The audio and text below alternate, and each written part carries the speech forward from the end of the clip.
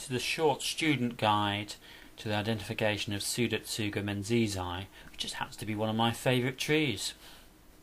The bark of the Douglas fir is very rugged, grey with light brown fissures running in between.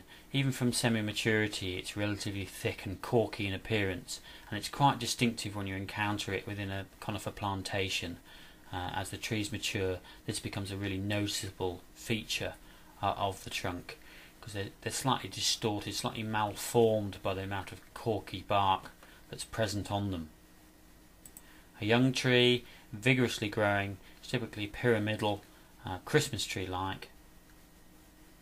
But when they become mature, they're much more erratic, with lateral branches and maybe competing spires appearing.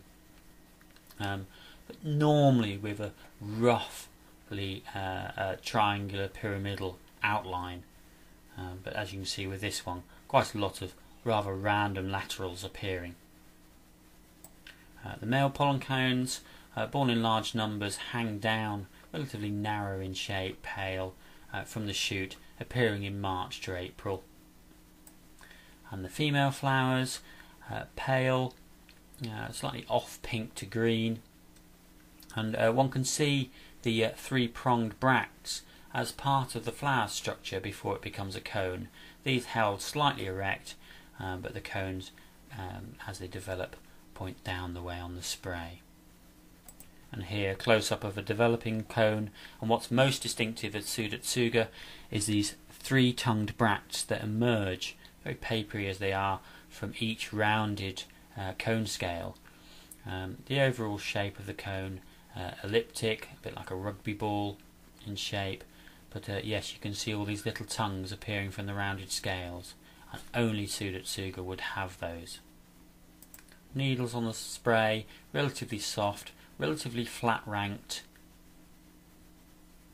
and here on this spray you can see the noticeable difference between this older needles, 1-year-old needles, which are dark green, and the new growth, which is very light green in colour and much softer to the touch.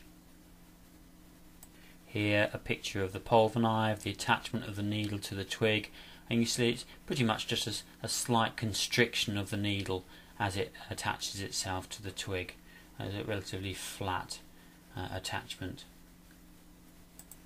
And another very distinctive feature for identification on Pseudotsuga is the rather attractive red-brown round-scaled winter buds, which are relatively large for a conifer with this size needles, and quite easily discerned from about midsummer onwards.